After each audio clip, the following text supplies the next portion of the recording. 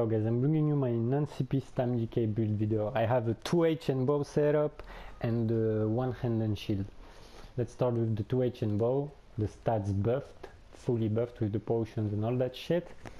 8k, 9k magicka, 17k health, 25k stamina, 1.2k magicka recovery, 2.4k stam, and 3.2k weapon damage.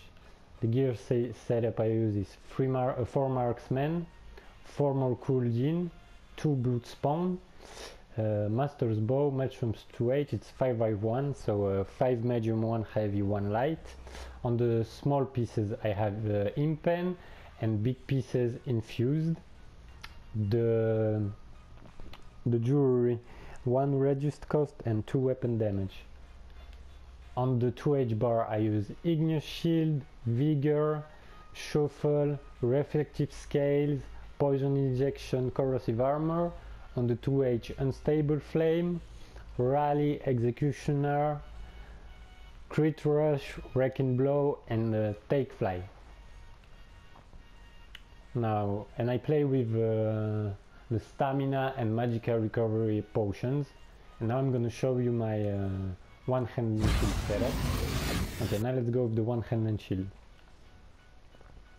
We got 9k max magicka, 19k health, 26k stam, 1.4k magicka recovery, 2.4k stam recovery, and 2.5k weapon damage.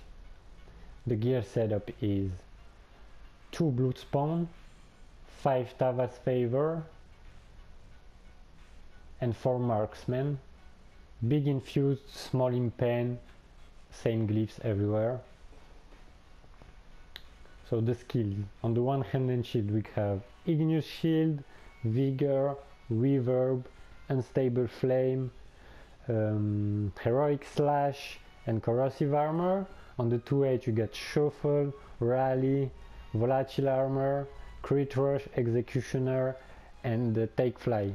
I like to use executioner for the stam regen when you kill someone, and I don't use the scales on this setup because you're more tanky and they are bugged on console still, so I prefer to just don't use them to don't get my stats drain.